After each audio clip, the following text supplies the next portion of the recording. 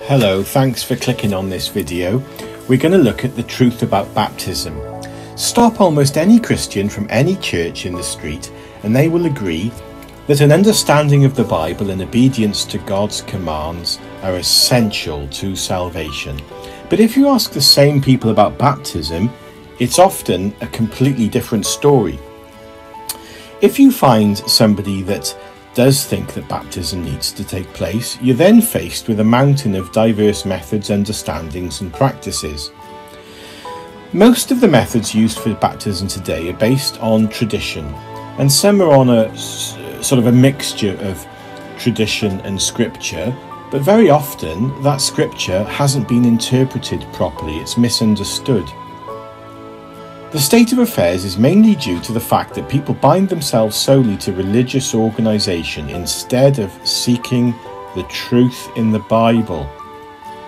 Ephesians 4 verse 5 says, "One Lord, one faith and one baptism." So there's only one way that baptism can take place. Only this one baptism is truly acceptable to God. After Jesus' resurrection, we read in Mark 16, Jesus said, "Go ye into all the world and preach the gospel to every creature. He that believeth and is baptized shall be saved, but he that believeth not shall be damned." So we can see that scriptural baptism can only take place when a man or woman is able to understand and obey the word of God. Let's look at the example of Cornelius, who was a Roman centurion. He was known as a good man by any standards. Acts chapter 10 verse 2. "A devout man, and one that feared God with all his house, which gave much alms to the people, and prayed to God alway." So, despite that he was a great man, a devout man, he prayed to God all the time and he gave money away. He was still instructed to see the Apostle Peter, who would tell him what else he needed to do. In verse 48, he commanded them to be baptized in the name of the Lord. Another example in Acts chapter 8 is Philip and the Ethiopian eunuch. Philip opened his mouth and began at the same scripture and preached unto him Jesus. And as they went on their way, they came unto a certain water, and the eunuch said, "See, here is water, what doth hinder me to be baptized?" And Philip said, "If thou believest with all thine heart, thou mayest." And he answered and said, "I believe that Jesus Christ is the Son of God." And he commanded the chariot to stand still, and they went down both into the water, both Philip and eunuch, and he baptized him. Another example is when the Apostle Paul was coming out of prison, and the jailer brought them out and said, "Sirs, what must I do to be saved?" And they said, "Believe on the Lord Jesus Christ, and thou shalt be saved, and thy house." And they spake unto him the word of the Lord, and to all that were in his house. And he took them the same hour of the night, and washed their stripes. And he was baptized, he and all his, straightway. God has laid down three essential conditions for salvation, and those are knowledge, belief, and baptism. The English word baptize has been taken directly from the Greek word baptizo, and that means to dip, plunge, or completely immerse in liquid. It is used in Greek art of dyeing.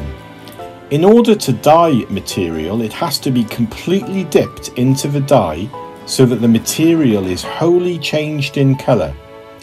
So the scriptural baptism has to mean that it's completely immersion in water. You are completely immersed in water. Let's have a think about the work of John the Baptist in John chapter 3 verse 22. After these things came Jesus and his disciples into the land of Judea, and there he tarried with them and baptized. And John also was baptizing in Aenon near to Salem, because there was much water there. And they came and were baptized.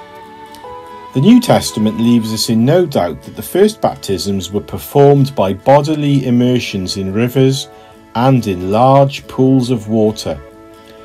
Even Jesus was totally immersed in baptism by John the Baptist.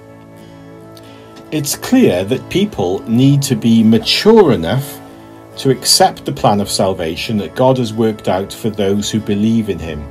Baptism can only be beneficial to people who are prepared to subject themselves to the spiritual meaning and purpose of baptism. If we read the New Testament carefully, we'll find that baptism has a fourfold significance. The first is a washing away or cleansing. The second is the association with the death and resurrection of Jesus. The third is that we are united by baptism into Christ. And the fourth involves a commitment and a change of masters, in other words, a change of allegiance. Let's have a look at the first one then. Acts chapter 22 and verse 16. And now, why tarriest thou? Arise and be baptized and wash away thy sins, calling on the name of the Lord. Can you see the mix of the physical act here, coupled with the spiritual act of washing away sins, just like water washes away dirt from your skin or clothes? Let's have a look at Corinthians chapter 6. 1 Corinthians chapter 6. Know ye not that the unrighteous shall not inherit the kingdom of God? Be not deceived, neither fornicators, nor idolaters, nor adulterers, nor effeminate, nor abusers of themselves with mankind, nor thieves, nor covetous, nor drunkards, nor revilers, nor extortioners shall inherit the kingdom of God. And such were some of you. But ye are washed, but ye are sanctified, but ye are justified in the name of the Lord Jesus and by the Spirit of our God. We find the same symbol of washing, making someone clean, used in the Old Testament in Isaiah chapter 1. Wash you, make you clean. Put away the evil of your doings from before mine eyes. Cease to do evil. Can you see how God links washing with putting away evil? So when John the Baptist and then Jesus Christ talked about the waters of baptism, their listeners would have been reminded of familiar scriptures. The second significance of baptism is the association with the death and resurrection of Jesus Christ. As we are completely covered by water in the act of baptism, we symbolically die, and as we rise from the water, we symbolically rise to a newness of life. In this, we associate ourselves with the death and resurrection of Jesus. The Apostle Paul explains this to us in Romans chapter 6. Know ye not that so many of us as were baptized into Jesus Christ were baptized into his death? Therefore we are buried with him by baptism into death, that like as Christ was raised up from the dead by the glory of the Father, even so we also should walk in newness of life. For if we have been planted together in the likeness of his death, we shall also be in the likeness of his resurrection. Knowing this, that our old man is crucified with him, that the body of sin might be destroyed, that henceforth we should not serve sin. In baptism, we can see that we undergo a figurative resurrection to newness of life. It is a change of outlook that is an essential part of our obedience to God. The Apostle Paul also wrote in Colossians chapter 2, we are buried with him in baptism, wherein also ye are risen with him through the faith of the operation of God, who hath raised him from the dead. The third significant point about baptism is that we are united by baptism into Christ. So if we are united by baptism into Christ, we are also related to Christ and to the promises that God made through him. We're going to look at Galatians chapter 3, verses 7, 16, and then verses 26 to 29. Know ye therefore that they which are of faith, the same are the children of Abraham. Now to Abraham and his seed were the promises made. He saith not unto seeds as of many, but as of one, and to thy seed, which is Christ. For ye are all the children of God, by faith in Jesus Christ. For as many of you as been baptized into Christ have put on Christ.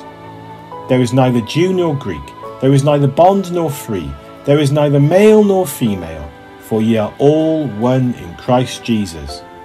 And if ye be Christ's, then are ye Abraham's seed and heirs according to the promise. God promised to make Abraham the father of a great people, and said that Abraham and his descendants must obey God. In return, God would guide them and protect them and give them the land of Israel. Genesis chapter 12. Now the Lord said unto Abram, Get thee out of thy country, and from thy kindred, and from thy father's house, unto a land that I will show thee. I will make of thee a great nation. I will bless thee, and make thy name great, and thou shalt be a blessing. And I will bless them that bless thee, and curse him that curseth thee, and in thee shall all families of the earth be blessed. The fourth significance of baptism that I should like to talk about is that it involves a commitment and a change of masters. In other words, a change of allegiance. God is not pleased with the idolatry of the world. Men and women are naturally the servants of sin, but there is another way. So in baptism we can begin a new life of obedience to God that relates us to the promised gift of God. Romans chapter 6. But now, being made free from sin and become servants to God, ye have your fruit unto holiness, and the end everlasting life. For the wages of sin is death, but the gift of God is eternal life, through Jesus Christ our Lord. If we utterly reject the way of humanity, the way of the world, we can turn through the obedient act of baptism unto God's way, obeying the gospel, which contains the powerful message of the salvation that God is offering to us. The world of Noah's day was filled with violence and wickedness. Noah built an ark, and when the water of the flood destroyed the rest of the world, Noah and his family entered the ark and were saved. 1 Peter chapter 3. Which sometime were disobedient, when once the long suffering of God waited in the days of Noah, while the ark was preparing, wherein few, that is, 8 souls, were saved by water. And the word soul there simply means a living creature. That's all it means. The like figure whereunto even baptism doth also now save us, not the putting away of the filth of the flesh, but the answer of a good conscience toward God by the resurrection of Jesus Christ. The judgment of the wicked when Christ returns will be sudden and final, as it was in the days of Noah. As Noah in the ark was saved, so we, if we are in Christ, shall have hope of salvation. We have seen that the way to be in Christ is through knowledge, belief, baptism, and continued obedience. If we obey the word of God as closely as we can have the hope of a fresh start in baptism. Those things which may do wrong in our new life in Christ can be forgiven by prayer to God through our newfound Saviour, Jesus Christ. When we repent and ask for God's forgiveness, all our sins and errors are blotted out from the record, and therefore we can go forward daily, confident that if we try to do the right thing, God has promised to mercifully forgive